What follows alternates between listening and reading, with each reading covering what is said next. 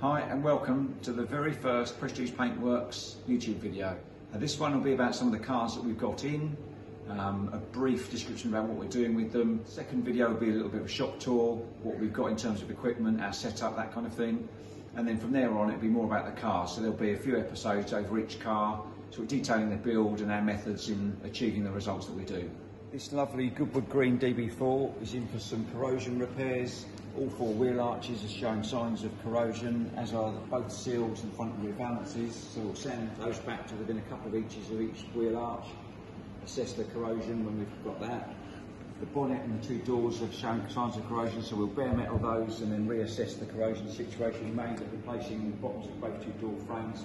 All depends on how it comes. And then over the next 8 to 12 weeks, it'll end up getting coloured up in Goodwood Green. This DB24 Mark 1 drop head really is only here for some concours preparation. It's a triple gold concours winner, a couple of occasions, albeit by walkover win, as there was no competition. But it's going into the elite class, should that go ahead, in May. We did all the filler work and paint work on it in 2015.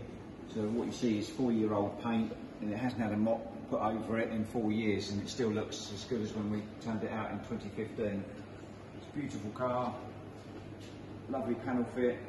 Spent a lot of time making it as good as it is, arguably the finest Mark 1 drop head in the world. This DB5 came to us in October in Sierra Blue.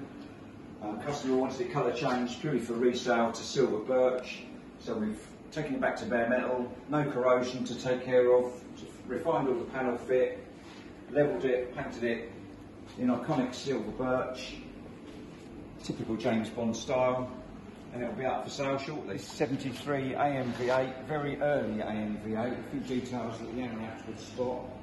Normally the rear scuttles have a lip and it's got no vents, but this has got the vents and no lip. And most would look at the bonnet and presume it was an EFI model because there's no large intake, but it's not. It is a carburetor model, and that's how it left Aston Martin in 1973 with the pancake filters as standard. Will be subject to a body off restoration, commissions taken to customer build spec.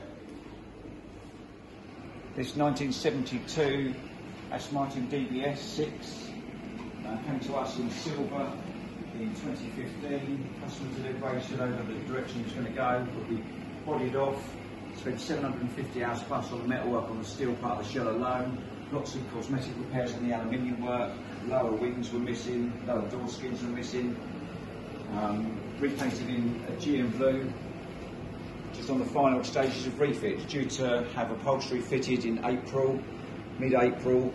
So we've gone for 6 weeks with a delivery due date of August. This 1958 DB24 Mark III drop head, one of only a handful, was barn find when we got it in 2014. Completely rebodied the back half of it, new rear clip, new boot skin, new door skins, door frames, all steel in a tub and completely remade in-house. 40% of the bonnet we've remade, so we've retained about 60% of the original bonnet skin, but the back edges, the sides, the front, lower strip we've replaced, all the internal frame of the bonnet we've replaced, and it's been put back to period correct peony red. This one's rather special, registered the same year and month I was born, so it has plenty of sentimental value, and it's my father's car. Saluki Bronze, Mark II Cortina, 4-door, 1500 pre-cross flow, super automatic. One of arguably only a couple left in existence. It was the model that nobody wanted, so it was the first to go in the bin. We've completely gone through all the metal work. We've spent over 1500 hours of metal work, replacing the seals, inner seals, floors, outriggers, arches, wings. It's had everything done to it. Back to period correct Saluki Bronze, which I ironically painted blue in 1985 when I was just 18. That's the colour my father chose, and that's what he wanted in 1985, and now it's gone back to period correct Saluki Bronze and looks absolutely gorgeous. We can't alienate the Germans. This my wife bought in 2013 in Titan Silver. We gave it a repaint to Suzuki Flash Yellow, which is 3-stage pearl. Sourced an original BMW hardtop that was in silver. We colour coded that to the car. It's not the norm for us, but if that's what somebody wants, that's what somebody can have. So if you like what you see, check us out, like or subscribe, check out our Instagram and Facebook page, link will be in the description. We've been asked to do some YouTube videos before and we put it off.